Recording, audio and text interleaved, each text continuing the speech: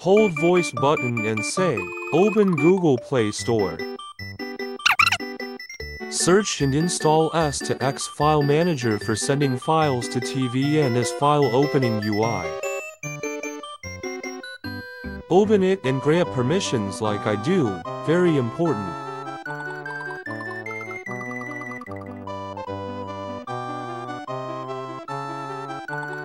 Now, use any FTP client or S2X on your phone to upload PSP image files to TV, or just put them on FAT30 to USB disk and connect to TV. Open PPSSPP.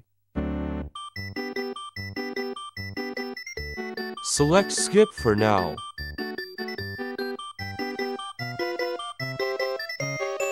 With S2X installed, you can load file directly on Android TV of Elven or later in Google TV.